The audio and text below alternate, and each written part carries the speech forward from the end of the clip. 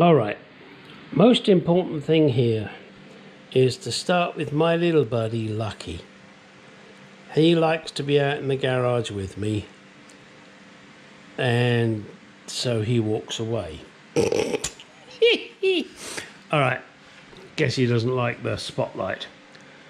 This is my Corvette. We are now getting into the stage where I'm replacing the lights, etc.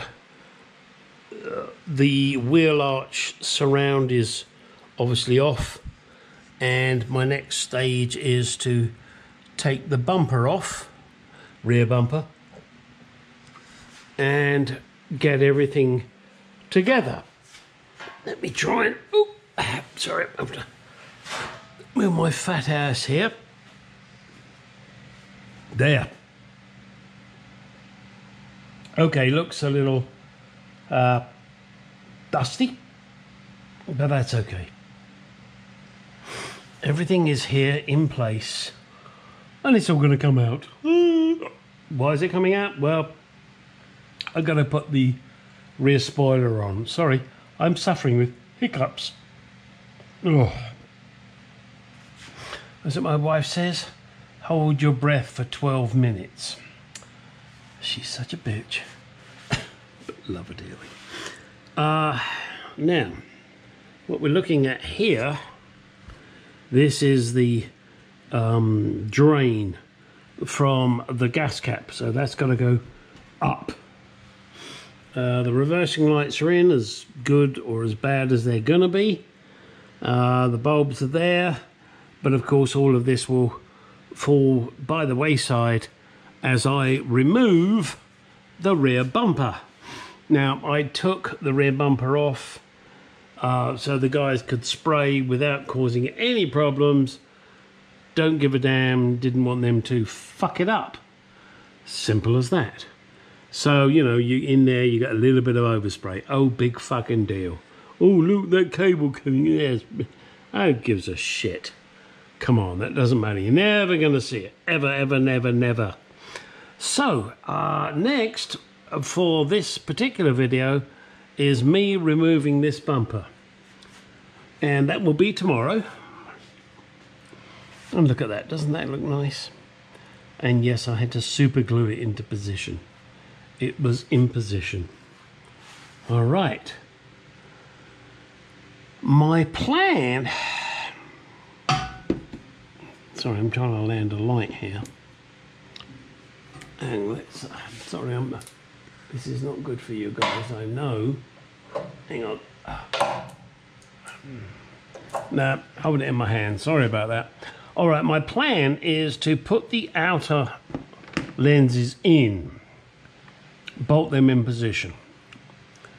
And then all I got to do is attach the connections. The inner one I can't do. Could I put them in? No, because they're going to get in the way of me getting to the outer one to put the electrical connection in. So that's my thoughts. I could be wrong, but there you go. So the plan is, as I said, put the outer ones in while the bumper is off the vehicle. Probably also, let's get around here. Put these ones in. I see no reason I can't mount these in here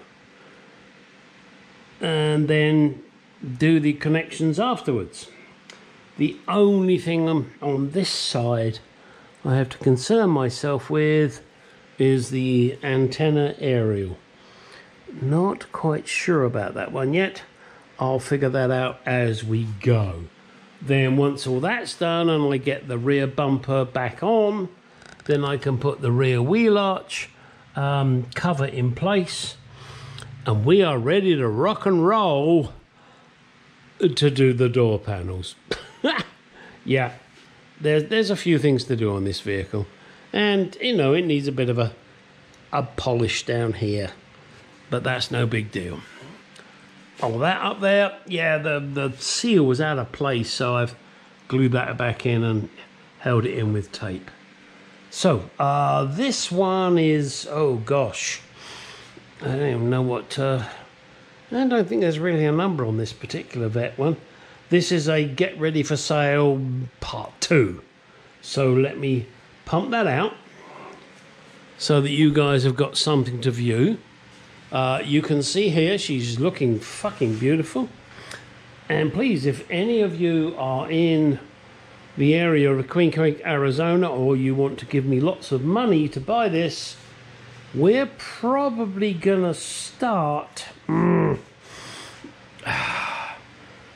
with the door panels in position and all the other shit I've done and the respray.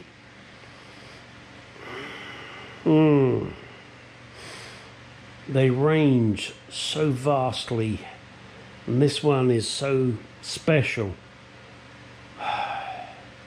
Let's start at 10k and then we can work from there. Okay, that's it. This video ends right now. Get out in the garage, do some shit.